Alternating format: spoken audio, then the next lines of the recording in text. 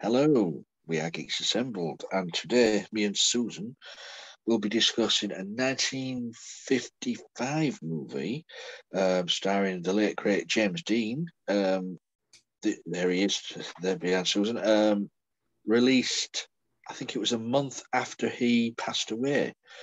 Um, yeah, he was destined for big things. Was James Dean, because every movie he made, he got great reviews. He got nominated for this, nominated for that.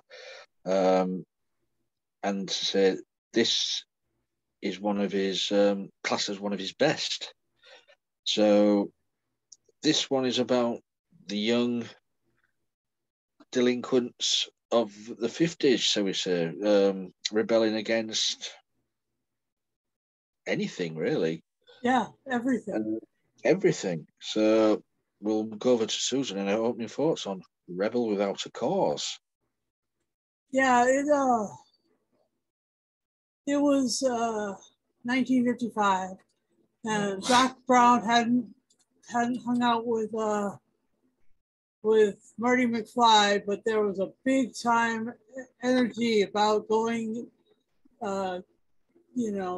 watching space. There was a bunch of interest in astronomy. It was before the whole, President Kennedy push for the space program, and it was challenging for young people, and all these young people were just, that was what they really wanted to, how they really wanted to live. They wanted to just party all the time. They wanted to be engaged, and this was,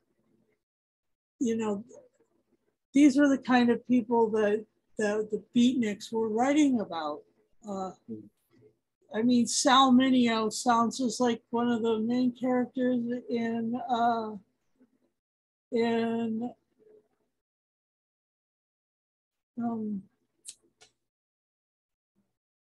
what's his name?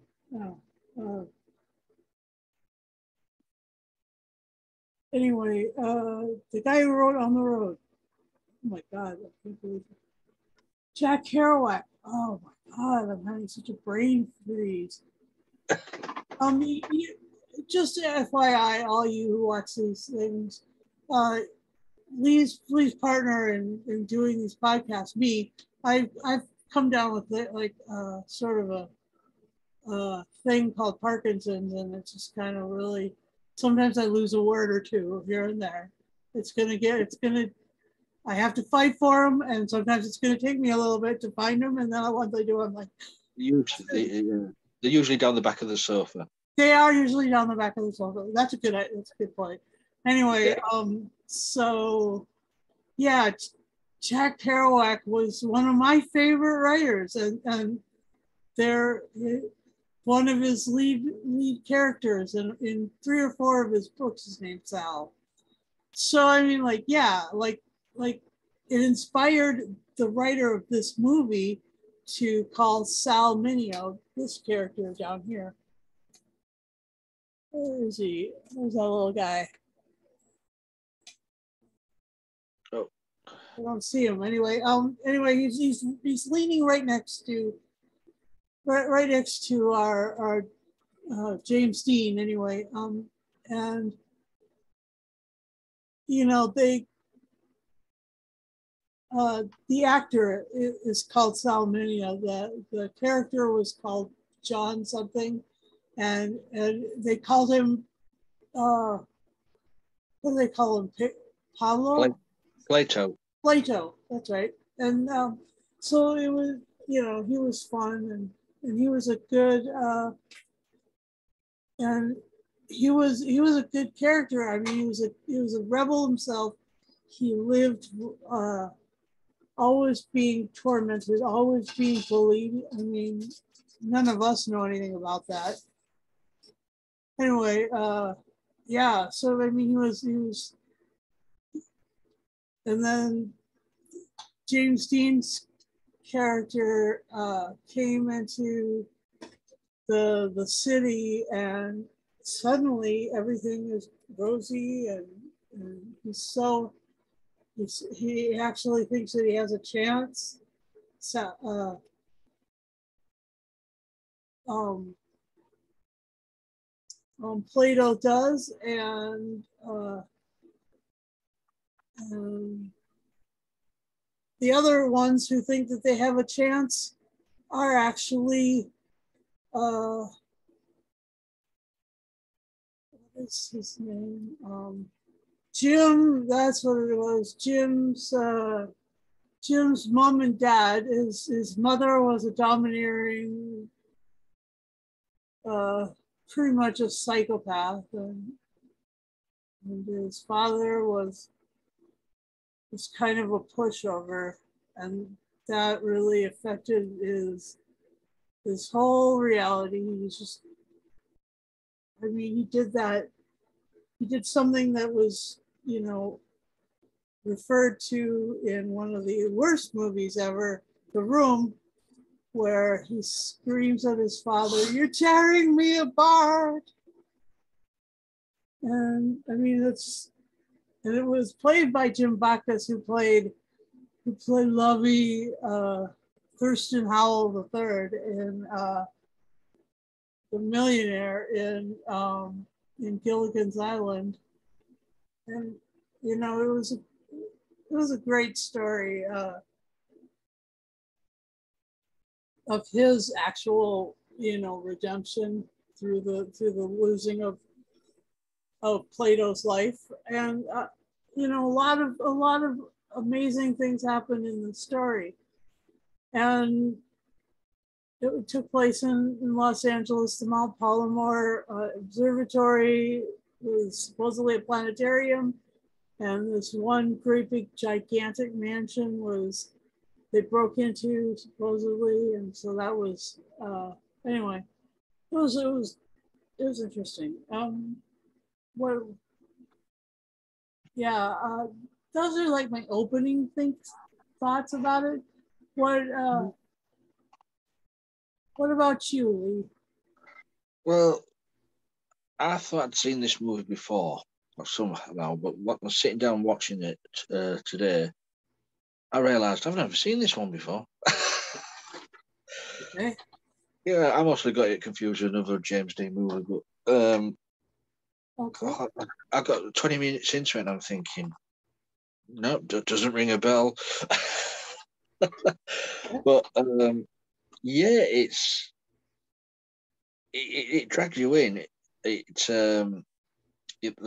conflict between the new boy at school and the gang of what do you call them, bullies. Yeah. From the day one, they're out to get him. Yep. And then it all goes wrong when after the little flick knife fight, they offer him the chicken run challenge. Of course, is where both in two cars heading towards a cliff. You have to jump out. The last one to jump out wins. Yeah. Of course, what was his name? Was it Buzz? Was it Buzz? Yeah. Buzz got his sleeve caught in the car window. The window roller down there. Yeah, and couldn't get out of the car, went over the cliff and died. And that's when the rest of the gang But it wasn't just the car didn't just go over the cliff and fall and flatten and crush and collapse like a flan. Yeah. It exploded. Michael Bay exploded. Yeah. They that was the first time maybe that they ever used that, like that something would just like crash and then instantly explode. I mean, and that's the start of when the rest of the gang really go out to get Jim. Uh-huh. I always found it weird that this one with the racing challenge is how James Dean died. Uh-huh. In his car.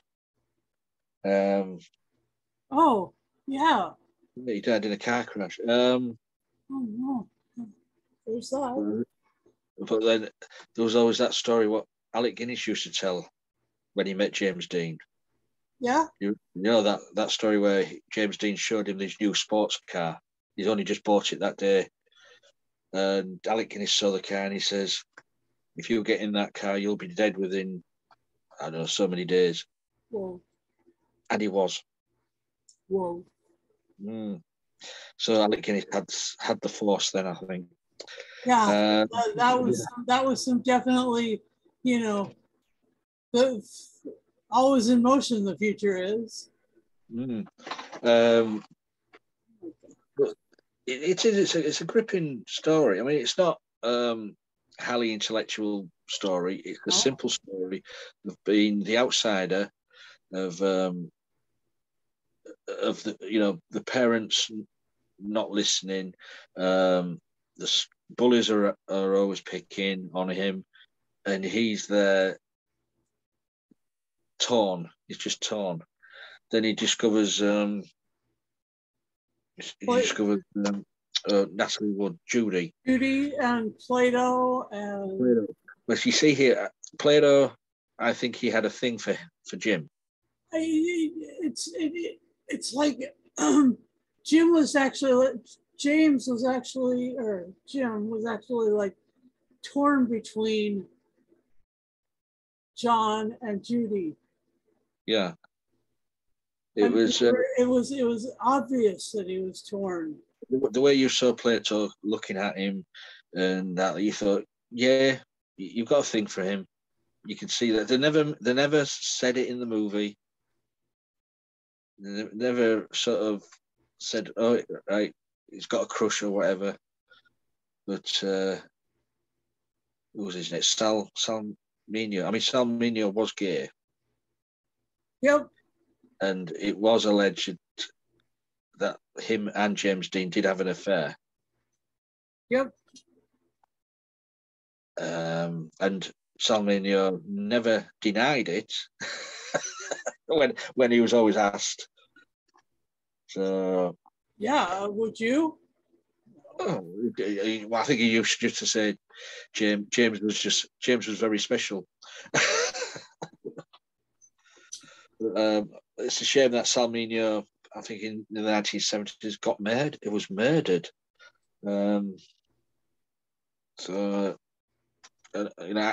you also have actors being, passing away, old age, stuff like that. In this way, you've got James Dean killed in a car crash, Salminio murdered, Natalie Wood murdered. Natalie Wood. Well, was she? Allegedly. Well, I mean, there was that whole, she was married to was that guy in Heart to Heart or whatever.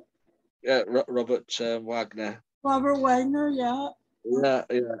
I mean, she drowned, didn't she? But so I mean, the three there, just the three. Yeah. It's a weird connection. It is. It's strange that. But going back to the movie, what was it? James Dean. Mind blown. Actually. I mean, it's such an iconic image of James Dean. I think it's this out of this picture with his jacket, looking sultry. Him and Marilyn Monroe are two of the most iconic actors of that era, and their image is just sold. Yep.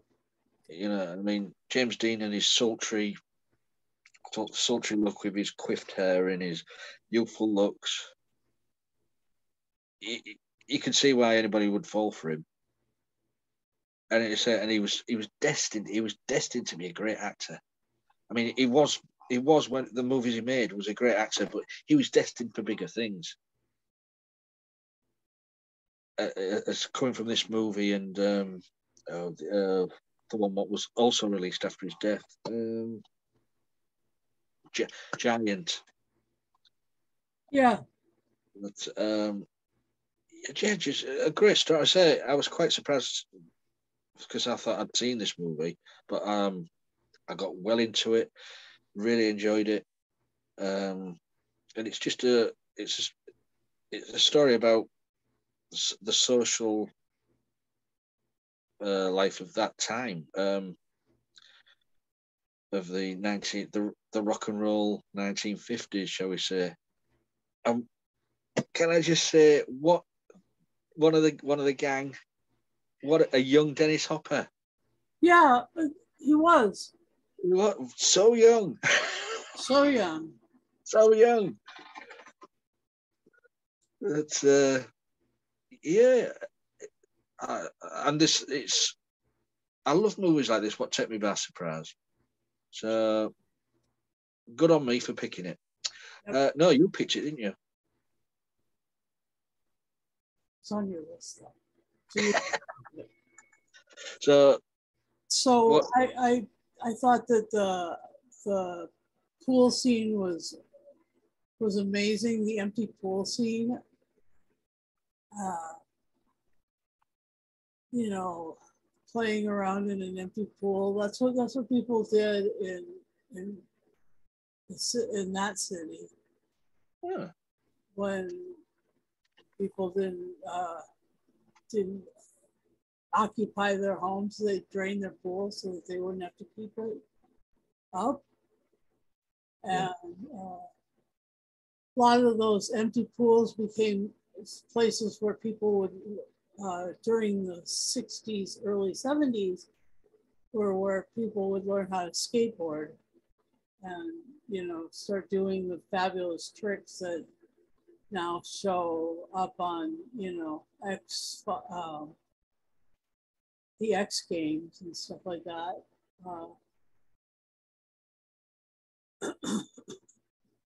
And the other thing that's really wonderful about this, I mean, it was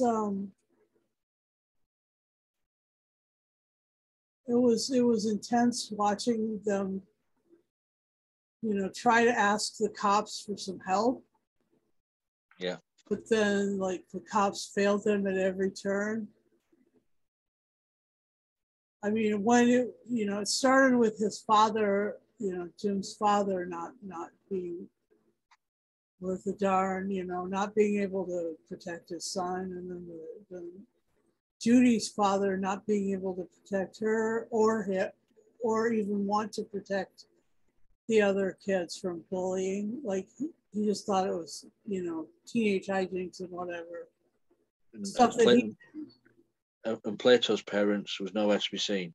And Plato had a woman who took care of him, the black woman, and she was a rather famous actress. Let me see.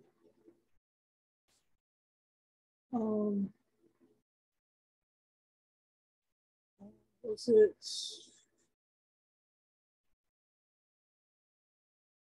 Was it Marietta County? Yeah. Yeah, she was the caretaker of little Plato, and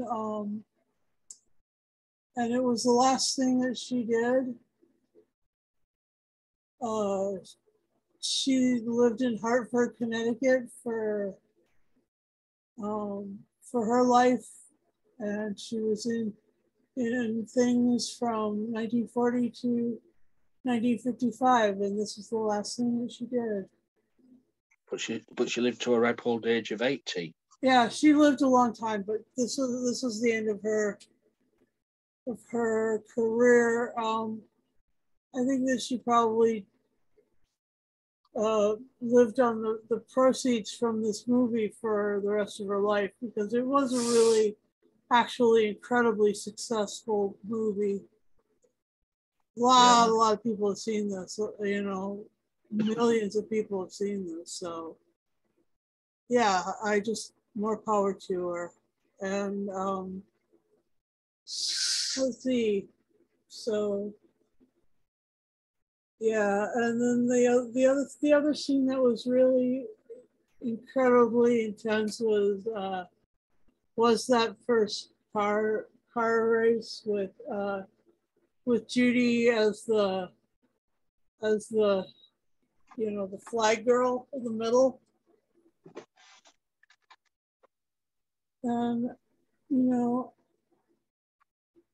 it would be revisited in a less sort of catastrophic way in George Lucas's films, in American Graffiti and American Graffiti 2. Forget Graffiti. Didn't they do it in Greece as well? Yeah. Yeah. Yeah, but I just, yeah. Yes, they did. And so, yeah, it's been on Broadway then. So there you go. Yeah. So it's just, it travels.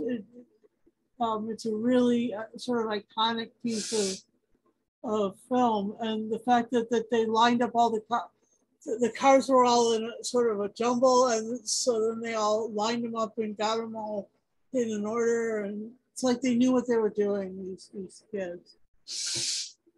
Anyway, you can't get any parking lot like put together like that anymore. So there's some people who are taking two, some people with their big trucks. They all had these really like the same kind of car. That was also what made it really nice and easy to keep it even and steady and stuff like that. Anyway, I enjoyed this. I love James Dean and I love this movie. And I did see it. I did see it in film school for the first time, and then I saw it again a couple, maybe 15 years ago. I saw it again, and I just was like, wow. And this time I was like, I really felt a lot of grief for the whole situation of, and now my mind is blown that all of the actors suffered this way. Yeah. And Jim Backus, he was, and seeing him was really fun to see, actually. So those are all those bits. Back over to you, Lee. Oh, thanks, Susan. Yeah, I mean, I've seen Jim Backus in loads of movies, and it's mainly in the ones I used to see, it was comedy parts and stuff like that. And of course, he's world famous for being the voice of Mr. Magoo, the blind the blind guy in the cartoons with the big thick glasses. Great actor. And this part for him being the downtrodden husband was just, it was hard to watch sometimes, especially the scene where James Dean was trying to make him stand up for himself, he wanted his dad to stand up for himself, and he just wouldn't do it. And so that's when he attacked him. Yeah. That scene was really heated, but it's one of great movies. It's a wonderful movie, and I do love watching when we dip back into the decades, watching classic old movies. Me too. Yeah. Because we could do modern movies every week. We could. It's true. There's some podcasts that do that. We could, but we do modern movies. But why not delve back? You've got all this back catalogue of the movies in the world. Why not dip into the past? And that's what I always look forward to when we go and do all these old movies. So, and we'll keep that. We're going to keep that up. Good. So, shall we go to final say and score on this then? Sure. Yeah. Over to you. All right. Well, I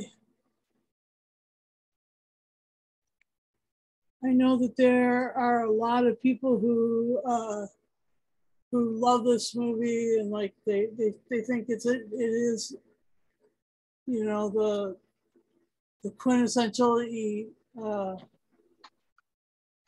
movie describing the 50s and 60s. And so yeah, I guess I kind of agree with that, and I'm on the same page with you with that. And the other thing that I'd like to bring your attention to is that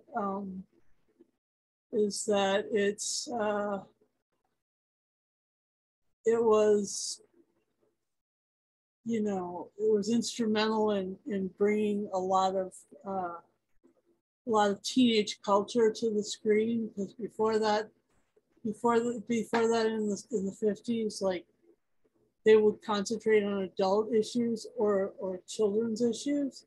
There wasn't that between like 12 or 14 and 24. There's just nothing describing that time frame in people's lives. And so, yeah, this started that whole thing. And that's really why a lot of people honored James Dean for his work. I think he was young in this, but anyway, he's a good actor, and he was challenged to do a big emotional part with us, and boy, he nails it. And even though Natalie Wood hadn't gotten to the her best acting yet, but you've uh, you've got a lot of stuff that there's a lot of stuff in this. She's not wooden, but you know, she gets to do more and more emotional stuff in her later years. And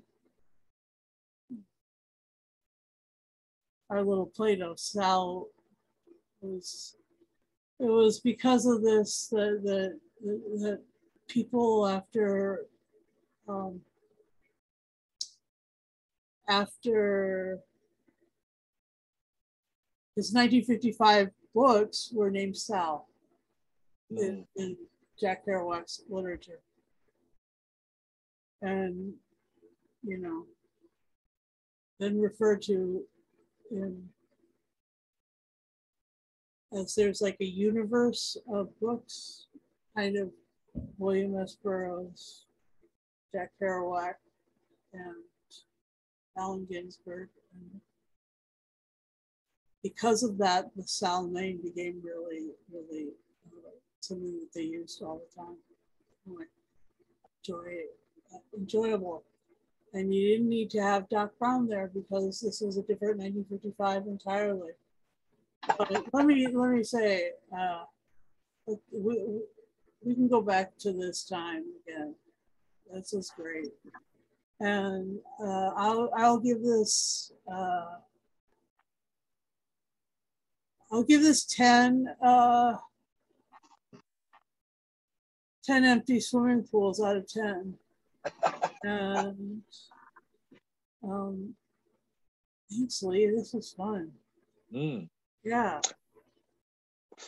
Thank you, Susan. Well, I think I'm going to go the same on this. It delivers on everything. It really does. So I'm going to give it 10 James Dean sultry looks out of 10. Mm-hmm. Look at that face. Mm-hmm. And look at Susan's. Mm-hmm. I'm not laughing at your face at that. I was just don't hide. No. But yeah, so that's our little review of a 1955 movie, Rebel Without a Cause. If you haven't seen it, I do recommend it. You gotta try it once. Yeah, it's a wonderful watch. It's not a long movie, so you'll just fly through it. So if you'd like to join us, please get in touch. Leave a comment on this video. Leave a comment or messages, Facebook, Twitter, Insta. We're all over the place. If you subscribe to our YouTube channel, please press the bell notification button and you'll get a ding or a whatever it makes every time we put up a video. A little ding like that. And also, if we do get you onto our group and on these casts, please be 18 plus. That's all we ask. Have a laptop or a PC, mobile phone or tablet to appear on the screen. With a, with a microphone, of course. Yeah, and use the Zoom. The Zoom is a wonderful thing. It really is. Great invention. Yep. It brings people from across the world together. Yep. With their love of movies, audio dramas, TV stuff, anything, just bring us together. And sorry about the audio drama earlier. You'll have to watch our other podcast from this weekend to know what I'm talking about. But oh my gosh, poor man, he had to suffer through that. I did suffer. He did score it really low, actually. I'll watch anything. I'll listen to anything, and I'll be honest. That's it, So that is our little review. So please, you guys out there, get in touch with us. And so until next time, please be safe. Bye for now.